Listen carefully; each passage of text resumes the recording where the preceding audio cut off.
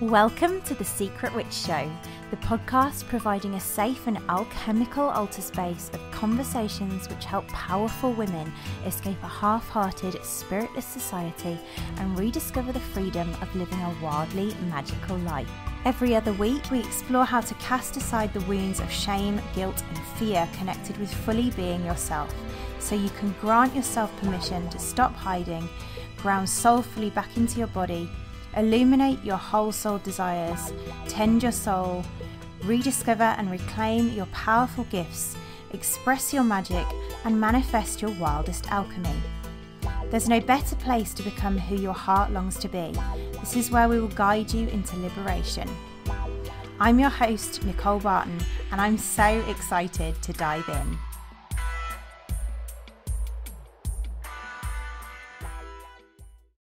Welcome, my loves, to the show, and I have been really excited to have reclaimed our Manifesting with the Moon event recently. So I would love to start off by inviting you to that. It is for you if you're a woman who is feeling stuck in a mundane life and really feeling the call to step into something a little bit more magical and learn to manifest the life that you desire, especially if you are feeling the call to being a healer, teacher, or guide, and you're possibly feeling terrified by that prospect. This is an event where we meet at new moon, although we are also meeting some full moons, but typically new moon, where we come together and harness the energy of the moon to really fully step into our power and magic. So it's a gorgeous community event, and community, of course, being one of the 8 elements of the archetypal apothecary path, where we all gather and connect and share our intentions together. So, and of course, opening our hearts to what is possible. So if that feels like it's for you, please do join us. You can head to nicolebarton.co.uk/moon ritual to find out more. On The Secret Witch Show today, I am diving into how our sensitivity and overwhelm, and even our anxiety, is a really deep sign that we were born to be magical ones, even though that may not actually feel like the gift it is. I share how sensitivity and overwhelm are secret calls to becoming healers, guides, or teachers, and how you can create life differently if you go inwards and do the work to heal the one common fear that comes up when women begin to lean in. In this episode, I explore the ways that sensitivity can show up, the typical constitution of a magical woman, and how shaming our sensitivity can have us not meet the needs that we need to meet in order to become healers, as well as how we can begin to meet these needs from love rather than rebellion. Let's dive in. Welcome, magical ones, to our episode on how to reclaim the gifts in your sensitivity and overwhelm, even when it doesn't appear to be a gift. Might seem like a bit of a strange title, but if there is one episode that's close to my heart, is this one, because magical women so shame their sensitivity, and yet it is the one thing that actually makes them magical. So we're going to dive into that in this episode. And yeah, just really first and foremost, if you're listening to this and you are feeling traumatized by how sensitive you are, there are ways to heal and liberate this so that you see this differently. There are ways to heal your overwhelm. And I know it's certainly something that comes up for a lot of the women that I work with, both one-to-one and in group crucibles as well. It's just such a big part of the picture of being someone who is here for magic. I know when you're there in the mundane world, in the modern crazy world, trying to navigate like life in general, that is not going to seem like it is a gift. Your sensitivity or overwhelm, it's just not. It's just not going to be something that is seen that way. So my hope is that you will lean into the episode and see something differently by the end, and I'd love to hear, if you do, what comes up for you. The way that this can show up for women who are maybe just at the moment at the place of being in the mundane world maybe just starting to dive into like being a highly sensitive woman, or maybe just feeling this deep sense of overwhelm. Like if you're just here and you're like, I live in the mundane world, I feel this overwhelm, and I just so happen to be a secret witch, that's why I'm listening to this, I felt called to listen to this, then you are in just the right place. The way that this will show up is typically through feeling overwhelmed, through feeling exhausted, through feeling this sense of like, why am I just so different to everyone else? Why can I not cope with things that other people cope with? Why do I always feel so sensitive? Why do I always feel so exhausted? And you'll probably also likely be a woman who ignores your needs. Maybe you don't even have an awareness of having needs. Or maybe you do, and you're kind of like rebelling against everything to try and get your needs met and just not able to. You will likely push through your body signals. It will likely be that anxiety and overwhelm build up in your chest and occasionally bubble over. Although you're trying to suppress it, that anxiety, that overwhelm will come out in a meltdown. You might experience panic attacks, and you probably will experience sensitivity and overwhelm as something negative, not a gift at all. You might identify as a highly sensitive person. You might identify as neurodivergent. You might be autistic and suffer meltdowns like I do. You might be, you might have ADHD or associate with being dyslexic or dyscalculic or some kind of neurodivergence. There will be this sense of maybe being different from other people. There will also potentially be physical illness that's manifesting from this. So you might have headaches, you might have some womb symptoms like endometriosis, you might have exhaustion, fatigue, and as I mentioned, overwhelm and anxiety. So these are often ways that women will experience sensitivity and overwhelm. And likely when you're in the midst of that, which is typically, the way that our magic often calls to us, ironically, as an initiation, when you're in that, you will not be feeling your sensitivity as a gift. So just to make that super clear, that is how it's likely showing up for you where you are. And I have come to see, heal and alchemize for myself all of those things into creating a life for myself whereby my sensitivities are honoured, whereby I am embracing these deep sensitivities and the gold in them, the gift of them, whereby I am no longer suffering with physical illnesses. So that is what is possible for you as we journey into this, as you go into reclaiming the gifts in your sensitivity and overwhelm. And it is essentially what makes women good at being healers, teachers and guides. So just to speak to that a little bit more, I do see that magical women have a particular constitution. I talk often about birth constitutions in the archetypal apothecary path. That's really because one of the layers that we work with in this journey is that we come in born with a particular soul path. And what I mean by that is you will have likely come into the world with a particular magical constitution. Archetypal phosphorus is often the constitution that women are born as. Now, if you think about phosphorus as a substance, you may or may not know, but it's the substance on the end of a match. If you think about how sensitive that is, that one strike against the matchbox can ignite a match into flames. This is magical women, that deeply sensitive, just so you brush up against them even just slightly and there's instant flames.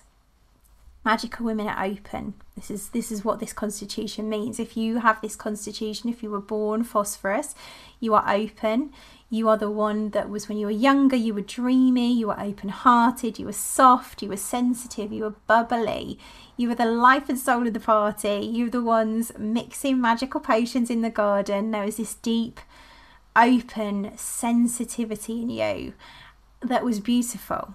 That was really like, people loved it. It was like you were the one that everybody had, the big eyes, everyone kind of, you lit up the room. And this is phosphorus. And there are also a few odd symptoms of a magical one who's phosphoric, like the fact that she loves thunderstorms. We illuminated that in our secret witch group the other day. Either she loves thunderstorms or perhaps hates them. There's kind of a love-hate relationship with thunderstorms. These are really strange, rare and peculiar symptoms. And or she also loves ice cream, may also hate ice cream. There's a love-hate relationship with that as well. But those strange symptoms aside, generally the magical woman has phosphoric sensitivity. And as part of that sensitivity, and really the reason why she is so sensitive, is that part of her gift, the soul gift that she was born here with, is to be open to other worlds. So this openness, in order for her to be of service to others, of service to the world, for her to be her gift, is actually needed. This openness is needed for her to be her gift. For you to become a healer, to become the teacher or guide that you're here to be, you need this openness. And yet it gets shamed. There's this deep level of shame that when we try and fit ourselves as magical ones into a mundane world, into a linear box, into fitting in with society, these sensitivities get shamed, because these sensitivities mean that we have big needs, more needs than others. It means that we have strange sensations that we notice that no one else does. We're easily impacted by smells, lights, noise.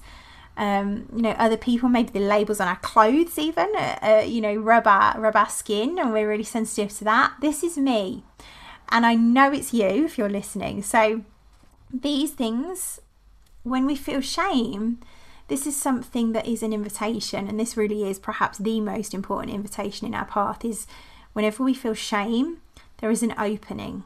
There is an opening to deeper love, to deeper welcoming, so that this shamed part of ourselves can reveal something to us that we haven't seen. And this sensitivity, this feeling different to everyone else, which is likely how you feel if you're a sensitive one who feels overwhelmed, this wants love, this wants welcoming, this wants us to open our hearts to this part of us that has been shamed, that has been shoved down, that has been made to feel embarrassed of the fact that you are different, who's been made to feel that you're not ordinary, has been made to feel that you don't fit into society. Because it's when we start to be with that, it's when we start to welcome and love that sensitivity and overwhelm becomes able to be healed and alchemized into gold, into a gift. And when these sensitivities are shamed and ignored, it can lead to overwhelm, it can lead to anxiety, it can lead to panic attacks, it can lead to meltdowns, it can lead to emotional outbursts, which add layers of more shame when a woman judges herself. It's like we've come into this world beautifully sensitive with these magical gifts, and the world just doesn't find that acceptable. So we suppress them, we shame them, we hide who we truly are. And as we do that, as we suppress and layer over and ignore these sensitivities, our body and our emotions find ways to leak out and express what we actually want to express. I'm kind of shaking my hands here, gesticulating as to what happens, like this kind of coiled up energy within us, this life force gets shut down, this sensitive life force gets shut down, and then out comes the suppressed emotions, out comes the emotional anxiety, the panic attacks, the meltdowns.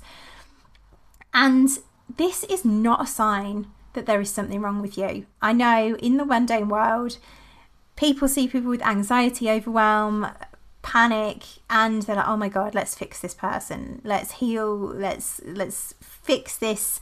Let's add medication in. Let's suppress them even more. And it breaks my heart, because I see so much of this. Like, there's so many magical women who are being numbed even further by medications, by all sorts of things that numb and suppress these little symptoms, these little signs of our body. Our body's going, no, I'm just having some overwhelm. I'm just having a bit of a meltdown, a bit of a panic attack, because I'm fucking sick of being suppressed.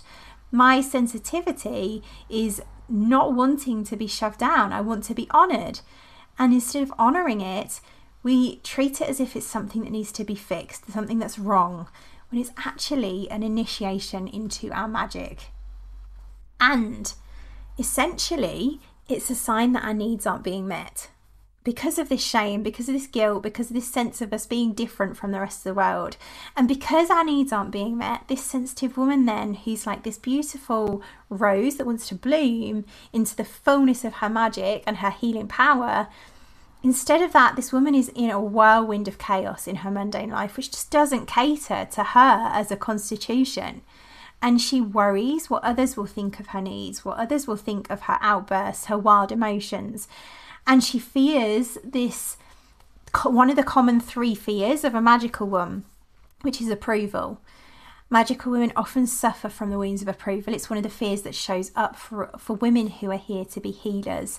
And there's this real fear of being seen as selfish, this fear of being in your feminine, in your magical feminine power, being judged as lazy. This is something that's such a deep fear in the witch. It's something that often, again, when we think back to witch wound burning times, where women were deeply sensitive, did actually deeply honour their sensitive wisdom and were burned and killed for it. So it makes sense that we would feel this deep sense of like, oh my God, I'm going to be outcast, I'm going to be killed, I'm just going to shut all this down. So it makes sense. And I have gone through this and journeyed through this deeply. I even went through this more deeply recently, where I realised I have so much more need to relax than others, than even I was giving to myself, providing to myself. That it is so important to fill my own cup first, so that I can then fill others' cups. And usually sensitive women do it the other way around. They fill others' cups and ignore their own. And there's this sense of that not being important to heal. Like, there's this sense of like, oh, well, I'll choose that another time. And it is the most important thing to heal, because it's literally impacting your life force. And the more that I have followed the calls to the feminine, the more I have created. So let's just say this now, because this is so opposite to what we are taught. The more I have honoured my needs, my sensitivities, the more I have created. That is so opposite to what we're taught. When I completely care for my needs, which I did just to give you an example of this, the last week or so, I have completely and utterly catered to my needs. I've sat out in the sun, I've just devoured gorgeous bougie chocolates. I have just been totally embodying the energy of the rose, the archetypal rose, which is very much that soft, sensitive, like slow, soul-paced archetype. When I've been in the embodiment of my feminine, when I've lounged around, when I've lazed, when I've allowed myself to relax, when I have met all my needs for being quiet and peaceful, when I've met all my needs, I have created 40 women to enroll for an event. Now that doesn't sound logical at all.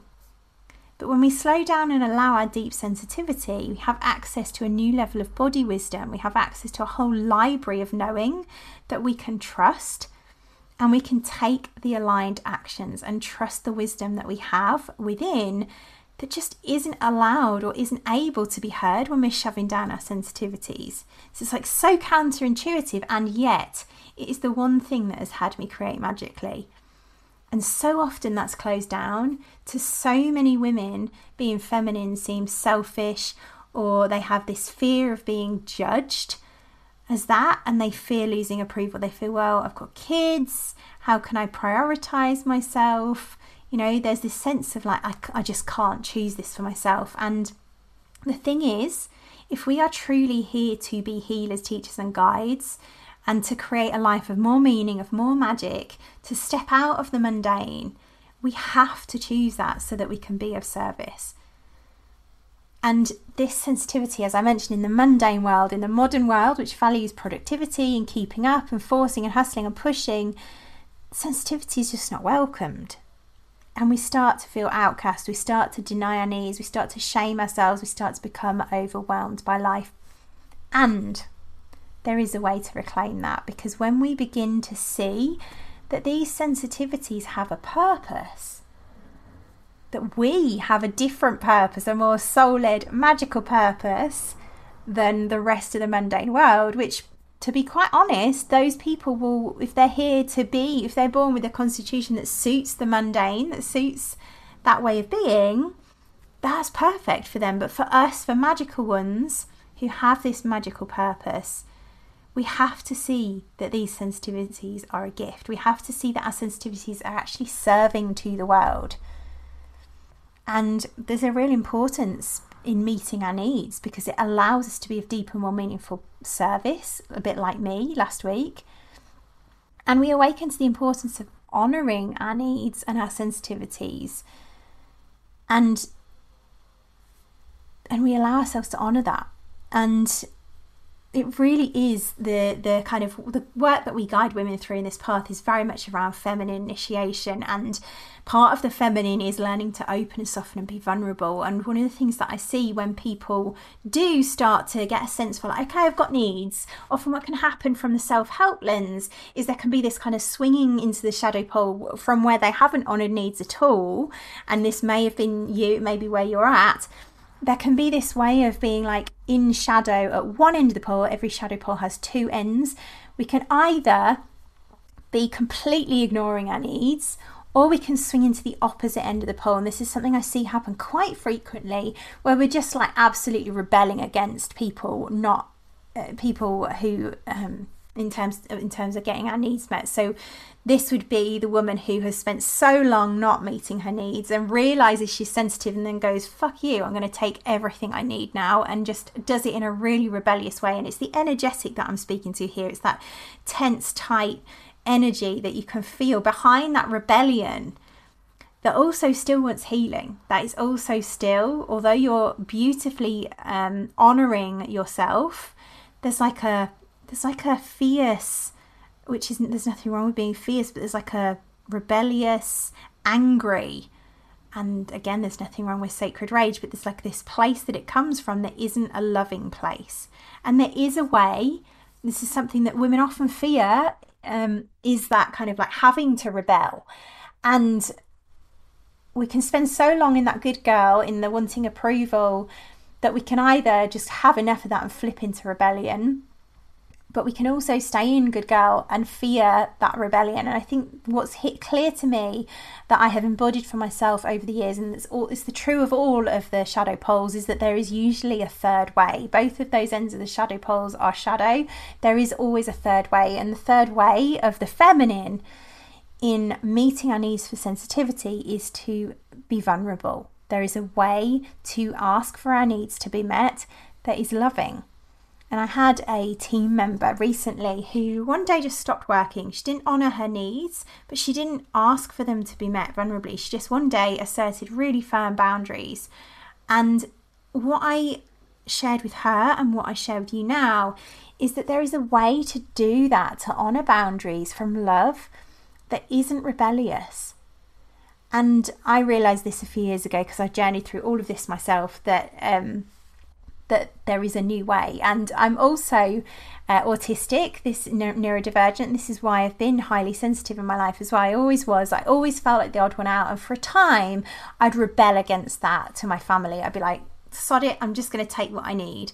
And one day when I discovered that I was neurodivergent, and I was in the work of soul and in this path, and I saw, like, this makes so much sense why I was so highly sensitive. And I'd always felt like the odd one out, but I suddenly saw there was a new way to create this. And I sat my mum down and I explained to her, because it was when I go to her house and she has like all these like overwhelming things for a sensitive woman. I sat my mum down, and where before I'd have been like, why do you do this? You know, I sat her down and I said, look, I've discovered that I am autistic, I'm highly sensitive, and I explained it all. And I courageously asked her to meet my needs when I visited her house, and she was so happy to. She completely understood, and it was such a different outcome to what would have been created had I been rebellious and just been like, right, I'm just going to switch off these artificial air fresheners. Like, there was a way of us co-creating it together. And she had all sorts of artificial air fresheners and things that would give me a migraine. They'd have the TV on, their phones blaring, having a conversation over all of this, because it's just the way that my family are, that can feel quite chaotic to a sensitive woman. And I asked them if they just turn the noises off if they wanted to talk. And now I don't even have to ask. There's just this beautiful honouring and meeting of me and my needs, because the key to this part is that I honoured them for myself first. And if we are seeing this kind of dishonouring, I think that's what I was pointing to with the rebellion, is that when we go into that shadow, it's either the good girl where we're not meeting our needs at all, or there's this like dishonouring rebellion of others. And there's a way, if we're dishonouring, one of the things I saw is if we're dishonouring others when we're in our overwhelm, it's a sign that somewhere we're not honouring ourselves, not truly. So the beauty of this is when we are noticing ourselves go into that, there's a beauty of reclamation here that's available for healing, of us really honouring and seeing our own needs. Like, what is it that we are shaming for ourselves? What is it that we are not expressing that we desire in order to meet our own needs? And why is it that we're not doing that? Like, what's the fear that stops us doing that? I would guess 90% of the time it is approval. The fear of not being approved of. But go into that inquiry for yourself. Like, why, if you are not having your needs met, if you are not honouring your own needs, first and foremost, can you see that that's a pattern in your own life? And also, why is that? What's the fear that comes up if you think about asking for your needs to be met? It might be that there's a fear of even asking. Like, what's the fear in there? Because the more that we can start to begin to get into that, into the nitty gritty of the fears that are in there, the more that we're able to see and love ourselves in that shadow. And the beauty of what's here as a lesson is that we have to honour our own sensitivities as gifts for ourselves. And when we do, we learn that we can ask for our needs to be honoured. We learn to create life in a different way. We learn to create from soul. And when we get vulnerable and honour ourselves, people respond lovingly and honour us too. Like I say, before that, I'd have been cross as to why my needs were never met. I'd have been shaming my sensitivity. I'd have been demanding that my needs were met. And now I don't even have to ask sometimes. And my king just honours my needs because he longs to provide me what I desire. There's a great book called The Queen's Code, because this can show up a lot, particularly in relationships where with men and women, where sensitive women just feel that they cannot ask for their needs to be met, and they cannot honour themselves because of the fear of what their husband will think.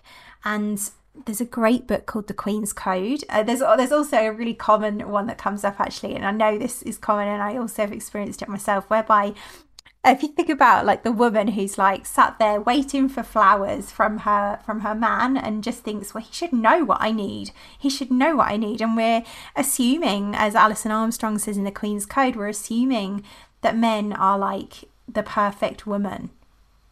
We're assuming that they know exactly like other women would know what we need. Like there's this attunement that women have to people's needs, I think. And yet men are completely different animals to women, and they're motivated to provide for what we desire. They're motivated by provision, by being the provider. You think about the cavemen, they went out and they hunted the food and they brought it home because they're there with this inbuilt kind of drive to provide. And if they don't know what it is that we want them to provide, it's very difficult for them to provide it. It's like this catch-22 whereby they want to naturally provide, and if we're vulnerable and able to openly express from the heart what our needs are, likely they will meet them because that is how they're wired. And when we do this from a loving place, there's this real beauty that opens up.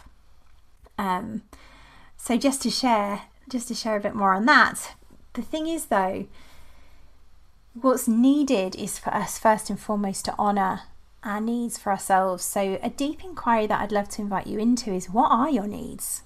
What are your needs that you are not meeting? What do you need? And there's something also here around, this is something I work with women in my crucibles, is there's something about a true need versus a shadow need, which is very difficult actually to illuminate yourself. So just be aware and conscious of the fact that some needs come from fear and some needs are true fears. But come up with this list of what your needs are truly. If you truly honestly look, what are your needs? Because there's this deep level of honouring of those for ourselves that's needed in order for us to be able to even create other people to be able to honour them. But it is also really important to notice that sensitivity shows us that we have gifts. Because if we've got this level of high sensitivity, you'll also likely be a woman who can feel spirit, who can sense more than just 5 senses, who has like this extra access to other worlds. That is ultimately why you are so sensitive, because that is the gift that you were born here with. You might have gifts as a medium, you might have gifts as a healer or a soul guide or some kind of spiritual teacher. That is why you have this sensitivity. But because you have spent your life so overwhelmed, you'll likely have ignored and shamed these gifts. Or you'll have seen that you have these gifts, but you'll go into avoiding sharing them because it feels overwhelming, it feels terrifying to open to these gifts when you're already so overwhelmed and exhausted and burned out by modern day life. And that's how magical women tend to feel when they're sensitive, but their sensitivity is in shadow. They will feel burned out, they will feel exhausted, they'll feel overwhelmed, and they'll feel this deep call to being a healer, but then it feels like it's like overwhelming, like to add another layer of like, okay, now I'm here to heal someone else on top of all the stuff that I'm already doing. It's like, how is that going to work without a layer of healing for ourselves first and foremost, a layer of reclamation of our gifts? This is why I talk about in our archetypal apothecary journey, my point of view is that often women are taught that we can just go and train in Reiki or aromatherapy or whatever our modality is, and then we can just immediately go and create a business from it. And what women are doing is they're going into their sensitivity and their gifts and they're training in them and they're starting to explore them, but without having fundamentally healed the deep wounds that will stop them from actually actualizing that in the world. There's a level of promises of quick fixes from other modalities that are like, okay, training this and then off you go, where there's this whole other piece in between, like feeling that call to your gifts and actually expressing them in the world, where there's a healing of ourselves, there's a healing of our approval wounds, there's a healing of our wounds around our sensitivity and seeing that as a gift. There's a healing of us being able to ask for our needs to be met in order for us to live our purpose. And so my point of view is that yes, there are these quick fixes on offer out there, which is much the same as the quick fixes of the antidepressants and the medications to numb and suppress us when we're overwhelmed and anxious. Those are quick fixes much in the same way as the quick fixes of like, come and learn to be a healer in a day. When the reality is, to become a healer is a journey of 3 years. It's a journey of 3 levels. Now I talk about, my point of view is that women need to go through 3 layers of becoming a healer. It really is a becoming of being a healer, where we heal ourselves as healers. We discover our gifts. We discover the gifts that are usually hidden in the shadow wounds, like the sensitivity, the gift of the sensitivity that's hidden and shrouded in a load of shadow. We discover our unique expression, our unique medicine, who we're here to be. And then we learn the tools to express those into the world as a business. Those are the 3 layers that I teach in our archetypal apothecary path. And it's because there's a real importance to healing ourselves, which is the step that's often skipped. There is a real need for us, if we are here to be healers, there's a real need for us, if we are struggling with sensitivity, with overwhelm, with anxiety, with panic attacks, with all the manifestations of the shadow of sensitivity, there's a real need for a healing journey there. And there are 8 elements that I guide women through on each of these 3 layers, which is very much around healing and opening. In particular, in relation to the ones that I've just been speaking to, there's an opening first and foremost. This is one of the elements. Opening is opening to seeing that there is a new way to see sensitivity, opening to being sensitive, opening to allowing our sensitivity to be accessed, which means, of course, healing and alchemizing the places where we've numbed our sensitivity because we can't fit into the world. There's a whole journey there of opening. Embodiment, very much connecting to the body to see what our needs are. Half the time we can't tell what our needs are without going into our body to see what's being revealed about where we're not coping with our lives, about where we're not feeling that our needs are being met, and about also tuning into the desires that are held in our body. And there's a third element is liberation. There are 8. I'm not going to go into all of them now, just the ones that are particularly relevant to what I've been talking to. But liberation is very much that healing alchemy, that liberating of the old stories around our sensitivity being a pain, our sensitivity being unwelcome, our sensitivity being annoying, having us outcast, having us not loved. There's a whole piece there to journey with. It's one of the elements is liberation. Healing. And there are many more. There's a whole piece around owning our power, manifesting, soul alchemy. There's lots of other elements, and also community as well. But those are the ones that are particularly relevant to this point, this kind of where you are at this point of sensitivity and overwhelm. And there's really, it's so hard when we're sensitive to open, to go into our bodies, to liberate this. And there's this feeling that we're going to be obliterated if we're vulnerable, if we open our hearts, if we allow ourselves to be with our sensitivity, to see what's truly there, to see the extent to which we've shamed it and suppressed it. But it's helpful to know that there is a way to do that is aligned with soul. And it's really that... And also the way to do that's aligned with soul that allows us to step into our gifts, to step into actually healing ourselves and coming to a place and creating a way of life that is honouring of our needs so that we can become a healer to others. And that requires us to heal ourselves first of all the wounding around sensitivity. But it is so possible. And part of the opening, part of the path is opening to that possibility for yourself, opening to seeing that there is a way to view your sensitivity differently. So I'm hoping that this episode has been deeply healing for that already. Even if you're still like, well, yeah, I hear you and I'm still resistant, because I know that is also where so many of my women are. I am going to leave you with an inquiry. So I would invite you to just maybe spend some time, actually just spend some time honouring yourself. Like, let's go into this. Let's just first and foremost look at, where do you shame your sensitivity? Where do you notice that this is something that has been a pattern for you? Where have you shoved down your needs? Where do you even start to feel overwhelmed? Like, are there any themes to what seems to overwhelm you? And if there are, what needs do you have that are in those themes that are due to being sensitive, but that you're not honouring because of this shame?